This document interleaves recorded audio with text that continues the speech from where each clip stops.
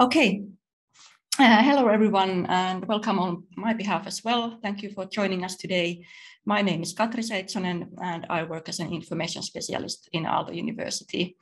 And next, let's discuss about the Horizon Europe program 2021-2027 and open access requirements in this program, which are applied from the Plan S principles. So we will discuss these both items today.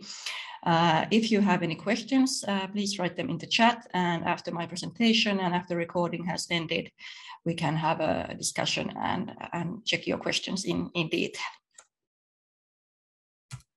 Here is the content of my presentation. So first, let's have a look at the background of Plan S, what we actually mean when we talk about Plan S, and the principles which are then applied in Horizon Europe projects regarding open access to scientific publications. And then I will talk about open access journals and hybrid journals in my presentation many times. So let's have a short look what is the difference between them and what we mean when we talk about hybrid journals, for example.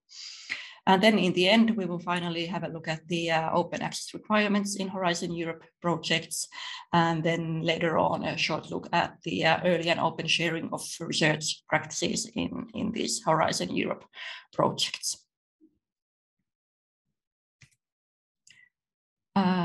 So here is the background of Plan S. It is an initiative by international and national research funders. European Commission and Science Europe were involved in establishing it, and Academy of Finland has joined this Coalition S as well, which is the coalition of these research funders. And this means that these Plan S principles will apply to all Academy of Finland and Horizon Europe funding calls, which were opened in 2021 and later, but these principles do not apply retrospectively. And the aim of Plan S is to maximize the accessibility and the impact of research which has been conducted with public funding. So if there is public funding behind the research from any of these Coalition S funders, the research results need to be made publicly available as open access publications. So this is the major aim of this Plan S initiative. Antti was also talking about the current costs of scientific publishing. And this is another aim of the Plan S initiative, to reduce the costs of scientific publishing and make them more transparent. So they are criticizing the current business model where both subscription fees and publication fees apply. So their aim is to change this current business model towards a model based on open access publishing. And the idea behind all this is that no science should be behind the paywalls. So there shouldn't be research articles which are behind the paywalls if there is public funding behind these publications. And Antti was also talking about the academic reputation market, and Plan S acknowledges the current role of scientific journals, and they do acknowledge that the researchers should have a freedom to publish in those journals which are proper for them. But however, at the same time, they are trying to revise this current model of scientific publishing, which is based on these subscription fees, and that in one way that it wouldn't be as important where you publish. Instead, what you publish would make more difference. You will get the slides afterwards, and each slide there is a link for more information.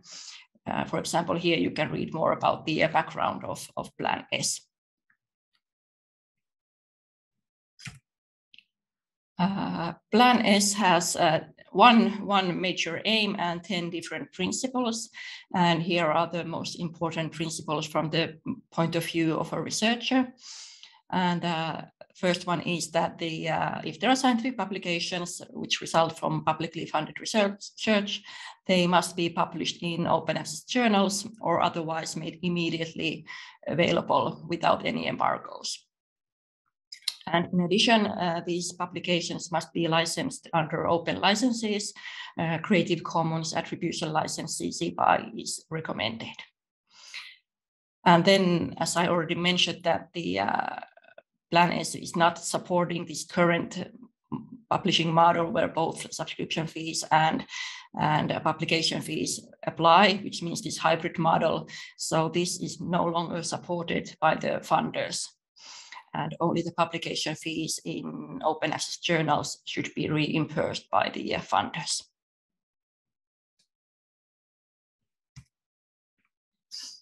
And how these Plan S principles are then applied to Horizon Europe projects.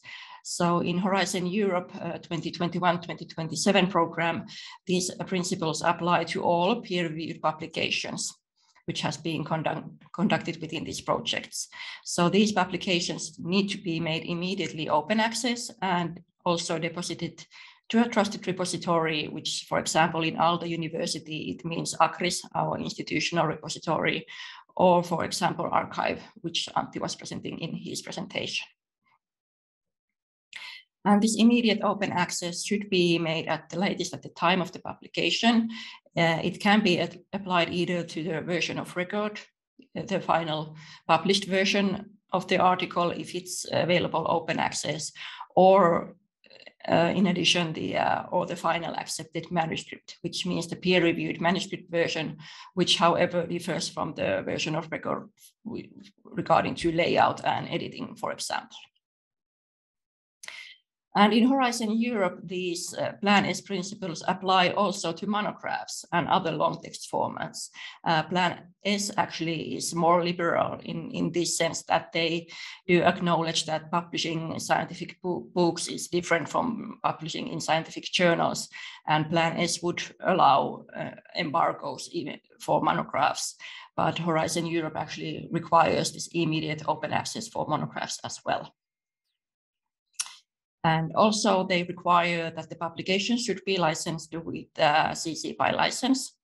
However, there are a few exceptions for these monographs, CC BY NC, which means that their commercial use can be forbidden, and CC BY ND, which means that if there are any changes made to the original article, it cannot be distributed anymore.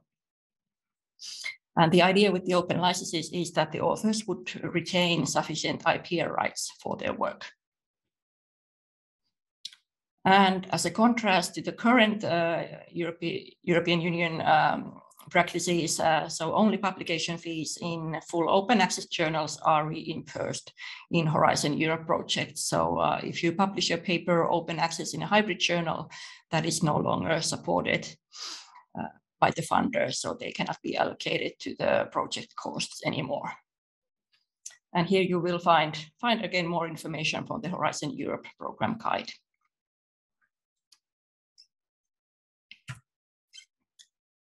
Then I already mentioned a couple of times these open access journals, and that this is now the option which is reimbursed by the funders and also supported by the Plan S. And open access journals are journals in which the whole content is available open access. So all articles in the journal are available open access, and anyone can have access to those despite the country or their location or the institution they are studying or working in. And this means that there are no subscription fees for the readers or for the institutions. But however, usually there are publication fees or so-called ABC fees for the authors. There are a few examples of open access journals, for example, IEEE Access, Science Advances, Nature Communications. They are all open access journals. You will get these slides afterwards, so then you can have a look at those links and example links yourself. But here is a screenshot of this scientific reports article, and as you can see, it says there that it's an open access article. And if you look at more information from the publisher website, it says here that it's an open access journal and all articles are free to access, download, share, and reuse, which means that they are licensed with these open licenses. And then there is also a publication fee, article processing charge available. And in Europe, it's about 1,800 euros, which is still quite reasonable APC fee.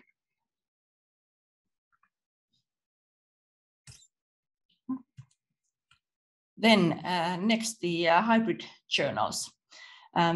These are subscription-based journals which provide part of their content open access, and part of the content is available only through subscriptions. So there are both subscription fees for the readers or for the institutions, and also there are open access fees or these APC fees for the authors if they wish to publish their paper open access in a hybrid journal. So there is this double payment model, which Plan S is now criticizing and trying to change this model. And these articles which are not available open access in these hybrid journals, so those can be accessed only through these subscriptions, or other way is to pay a separate individual fee of each article. And we here at Aalto University, we have access to many of the hybrid journals and the content behind these paywalls, because Aalto University is providing us the access, and Aalto University is subscribing to these journals on behalf of us. And I took again a few examples. Let's have a look at those. So this is from the Neurology Journal. It's a journal by Wolters and Kluwer, who publishes mainly medical journals, and therefore Aalto University does not have a subscription to these journals, and therefore I chose this as an example because if I try to access this article even from the Aalto network, I don't have access to it. It says that this article requires a subscription in order to view the full text. So I am able to see the abstract and the details of the article, but not the full text. And if I would like to have access to this, I would need to pay a separate fee of $39. And then here is another example from the same journal, even from the same volume and issue. And as you can see, this one is available open access.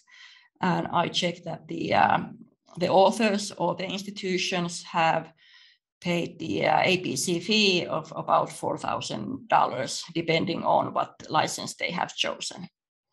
So I hope this example brings this double payment model in more concretely to you, so that why Plan is trying to change this model and is criticizing these both fees.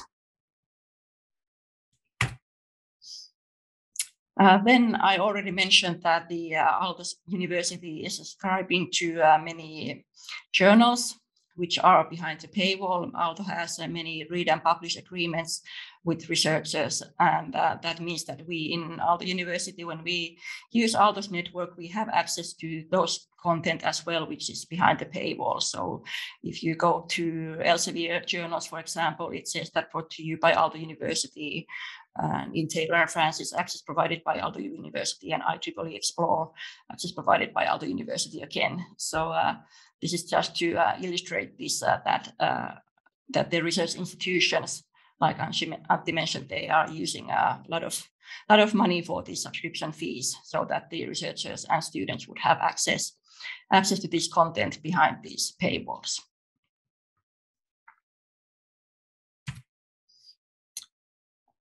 Then, although it was mentioned that Plan S is not supporting publishing in hybrid journals, but there are, however, few examples which make these hybrid journals Plan S compliant, and that the researchers can still publish in these and comply with the Plan S principles. And the first one are transformative agreements. I mentioned that Aalto has many read and publish agreements with publishers, and most of these are transformative agreements maintained and negotiated by the National FINELIP organization.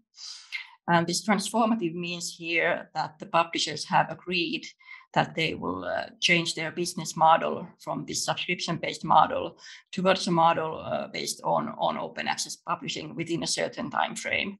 And they have also agreed that they will make the costs of publishing in their journals more transparent. And if you are able to use this agreement and publish within these transformative agreements, it means that you can publish your paper open access in a hybrid journal, and there are no costs for the authors because they are covered within these agreements. So there is more information on Aalto's transformative agreements here. And if you are from Aalto University and you wish to benefit from these agreements, you need to be the corresponding author of the article in order to get the benefit. And of course, same applies if you are from some other university and your university has a agreement with the publisher. So you need to be the corresponding author in order to get the benefit. And another exception are the transformative journals. Again, the same meaning with the word transformative, that the publisher has agreed that these journals will be, and their business model will be changed towards an open access publishing model within a certain time frame. For example, Springer Nature has transformative journals as well as ACM and Elsevier. And ACS, the American Chemical Society, also recently announced that they will have some transformative journals in the future as well. And in some cases, these transformative journals may be included in these transformative agreements. But if not, those cases are as well. It's good to remember that it is compliant to publish in these transformative journals. So if you publish in a transformative journal, you will comply with the open access requirements of Horizon Europe. But the Horizon Europe does not reimpose these fees coming from publishing in transformative journals. So they cannot be included in project cost, but instead the research institutions should cover these instead. And Coalition S has a detailed list of transformative journals on their web pages. So I think it's quite up to date. So it's good to check it once in a while.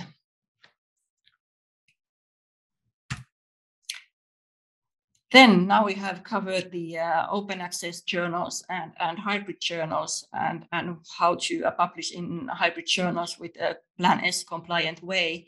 And there is also a third option to publish your paper and comply with Plan S principles. I mentioned in the beginning that the Plan S acknowledges that the researchers need to publish in those venues which are proper for them, and although they wouldn't be open access journals.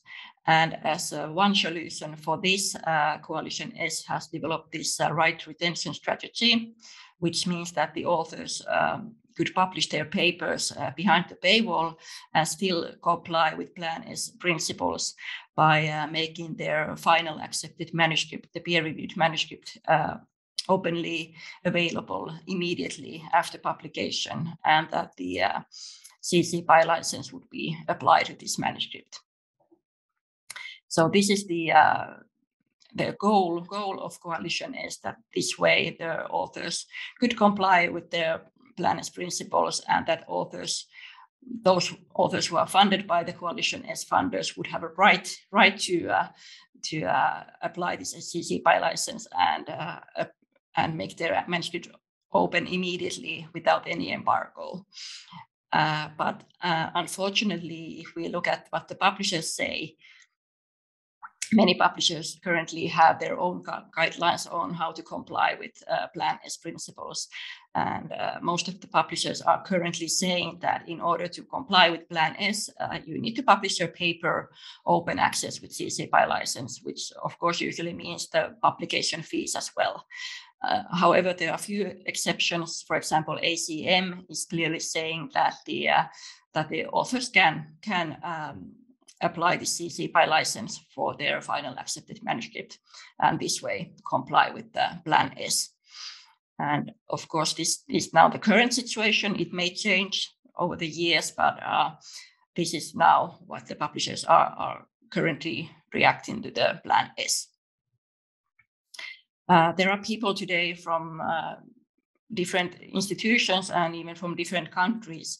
And it's good to remember that there may be some national legislation or some institutional policy which may affect that how this right retention strategy is applied in your institution.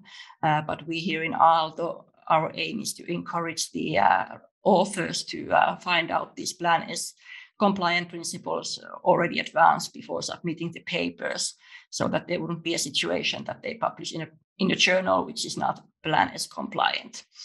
And that what matters with the publishers is the publishing agreement. So it's good to be aware of these, what publishers are saying about this right retention strategy.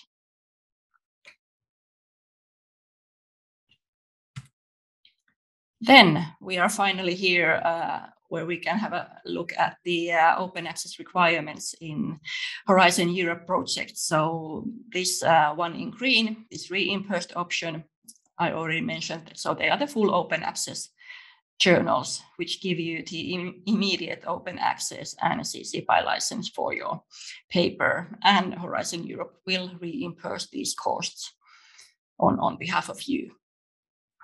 Then there are these two options, which are they are not reimbursed, but however, they are compliant options. So the transformative agreements and the transformative journals both give you the immediate open access and a CC BY license. And if you are able to use the transformative agreements, then these publication fees are covered on behalf of you. But if you are published in transformative journal, then your research institution should cover these fees, because Horizon Europe is not funding publishing in transformative journals. And then here is the gray area, the right retention strategy, which is one option given by the Plan S and also by Horizon Europe. So therefore it is here, but it's good to remember that at least for now, it is supported only by a few publishers. Then how to know which journal is a full open access journal and which is a transformative journal and which is included in a transformative agreement. Well, if you are from Aalto University, so then you can of course always contact us at Aalto's Research Services. We are happy to guide you and help you with these questions. But Coalition S has also developed a journal checker tool, which is quite easy to use. You just need to type in there the journal name you are planning to submit your paper to, then choose your funder. So I have chosen here the Horizon Europe, and then your institution. So I picked Aalto University. And then this tool will give you information whether this journal you have chosen, is it compliant with the Plan S or not. And here you can see that I took the IEEE access, and it's a full open access journal, and therefore it is compliant, and Horizon Europe would reimburse the costs of publishing in this journal. But as you can also see, it says there's a transformative agreement, which means that Aalto University has a transformative agreement with IEEE. And if you are from Aalto University and you publish in IEEE access and you are the corresponding author of your article, then these publication fees could be covered by the transformative agreement. So this journal checker tool includes information about these transformative agreements as well. However, there may be some delays. For example, Aalto University has recently signed a transformative agreement with IOP Publishing, but the data is not yet available here. So currently this says that the IOP publishing journals are not Plan S compliant, but they are, because we have a new transformative agreement with the publisher.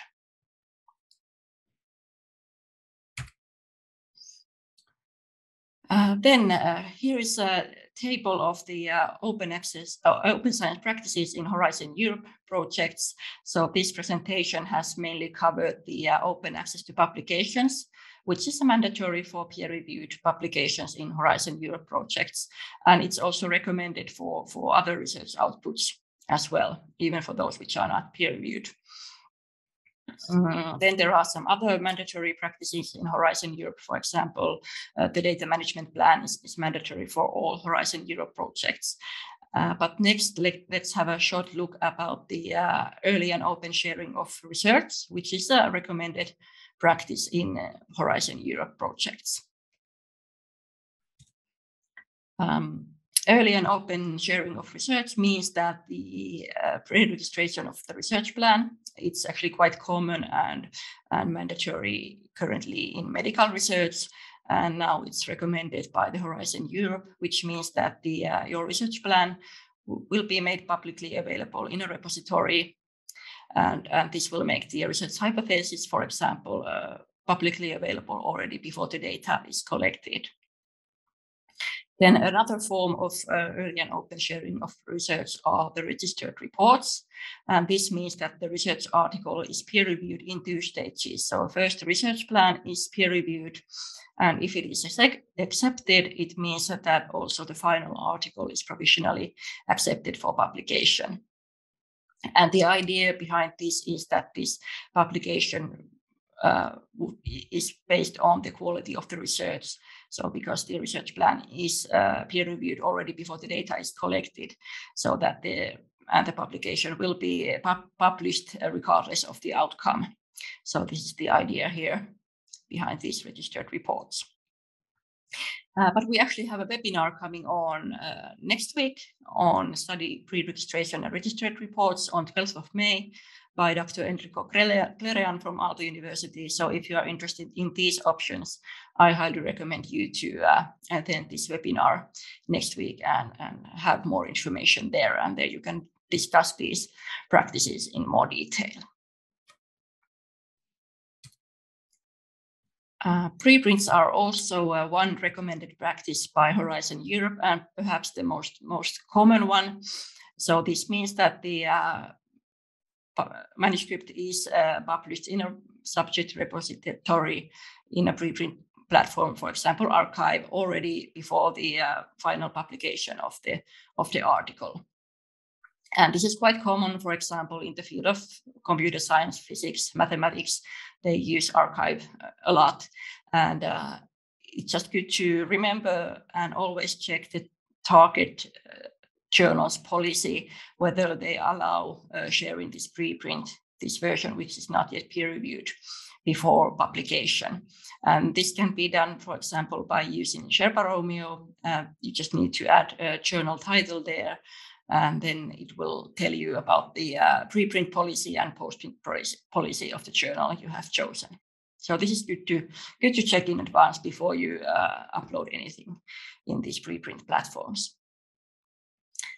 And it's good to remember that Horizon Europe mandates this CC BY license for the peer-reviewed publications, but our interpretation is that it is not this does not apply to the publications which are not yet peer-reviewed. And instead, we recommend a more restrictive licenses for these preprints. For example, archive has its own license. And that there is also a possibility to use version-specific licenses for the so different from the preprint and different for the final published version.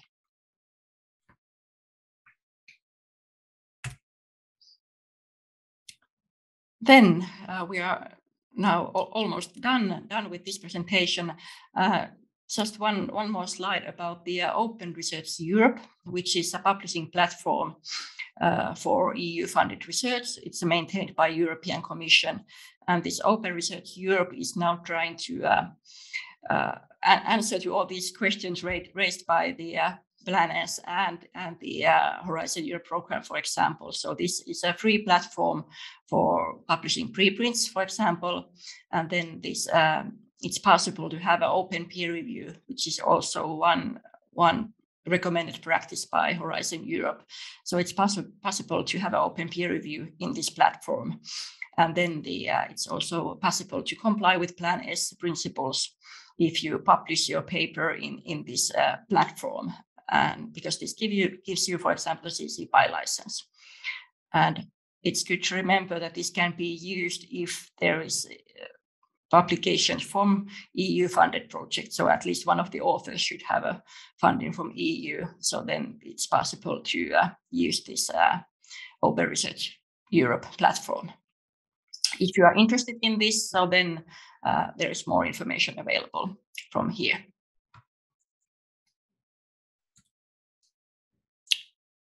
Then there are some frequently asked questions, which hopefully I was able to cover in this presentation. So although Plan S is encouraging to publish in open access journals, so do I have to limit my publishing to open access journals only? So no, you don't. But it's good to remember that Horizon Europe reimburses only the costs of publishing in these open access journals. And if you are publishing in a hybrid journal, you should check that whether it's the journal transformative journal or is it included in a transformative agreement in order to make it Plan S compliant. And then if you are from Aalto University and you need help in finding out that whether is this journal Plan S compliant or not, you can always contact us at research services from acris@aalto.fi, or then you can use this journal checker tool I just presented. And then I shortly talked about the right retention strategy, so the possibility to publish behind the paywall and make the final accepted manuscript available immediately without any embargo and apply a CC BY license for it, and how the publishers are reacting to this. So this is, of course, a situation we need to follow, but currently it seems that most publishers, they do not support this option, and instead they require that authors publish their articles open access and in order to comply with Plan S. Okay, that was it. There are more information available in Aalto's web pages in Plan S and in funders' open science requirements. So there is the Horizon Europe program and information on that available there.